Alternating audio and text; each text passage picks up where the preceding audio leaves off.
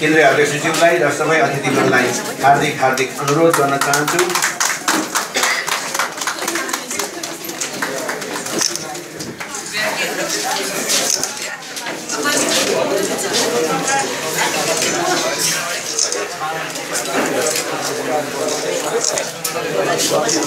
अगाडि नगइदिए भने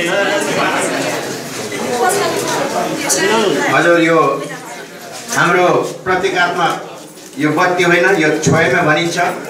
हामी आफ्नो पहिचानको यात्रालाई सशक्त रूपमा कलम, कापी र क्यामेराको माध्यमबाट खेती गर्ने हामी आम सञ्चारकर्मीहरूले यसलाई चिन्नुपर्दछ, जान्नुपर्दछ र हिजो अस्ति जुन उठेको सवालहरूमा हामी निकै उद्वेलित र उत्तेजित कतिपय सन्दर्भमा भएका छौँ र यो छोयामा जुन चाहिँ हाम्रो आजको प्रमुख अतिथिज्यूले अहिले 17वटा यो छोयामा बालेर जुन विधिवत रूपमा यो स्थापना दिवसको शुभकामना सहित उहाँले जुन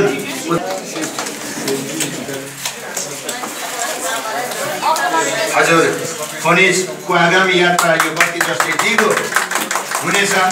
निश्चय नै हामीले उठाएका हाम्रा मुद्दाहरू, समग्र आदिवासी जनजातिको मुद्दाहरू हामीले सशक्त समितिका संयोजकज्यूले नाम यहाँ घोषणा गरिसक्नु भएको छ।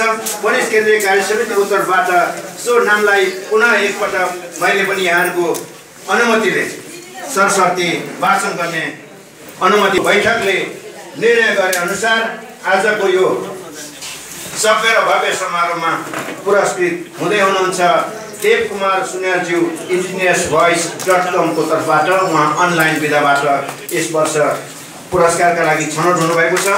यसै गरी मीरा राज भण्डारी अमात्य, उहाँ नेपाल भाषा दैनिक छापा माध्यमबाट यो वर्षका लागि यो खनिजले प्रदान गर्दै आएको आदिवासी जनजाति राष्ट्रिय पत्रकारिता पुरस्कारबाट पुरस्कृत हुनुभएको छ। यसै गरी बुद्ध योन्जन लामा तामाङज्यू, उहाँ रेडियो सगरमाथामा हाम्रो मातृभाषामा कार्यक्रम सञ्चालन गर्नुहुन्छ। उहाँलाई हामी तीनैजनालाई खनिज केन्द्रीय कार्य समितिको तर्फबाट बधाई।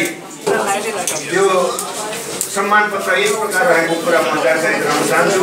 नेपाल आदिवासी जनजाति पत्रकार महासङ्घ खनिज श्री देव कुमार सुनवारज्यू indigenous.com आदिवासी जनजाति प्रभाव अधिकार नेपालको समृद्धिका लागि पत्रकारिता मार्फत लामो समयदेखि योगदान दिँदै आउनु भएकोले प्रतिष्ठान पुष्कर भक्त माध्यममा संयोजक पुरस्कार छनौट समिति दण्ड गुरुङ अध्यक्ष नेपाल आदिवासी जनजाति पत्रकार महासङ्घ खनिज र पुरस्कारको राशि जनै 20,000 रुपियाँ रहेको कुरा पनि म यहाँलाई सहर्ष जानकारी गराउन चाहन्छु। यो फोटो पत्रकारिताको निकै महत्त्व हुन्छ, भिडियो पत्रकारिताको निकै महत्त्व हुन्छ। यसमा कृपा गरेर स्न्यापलाई, क्लिप्सलाई असाध्यै व्यवस्थित ढङ्गले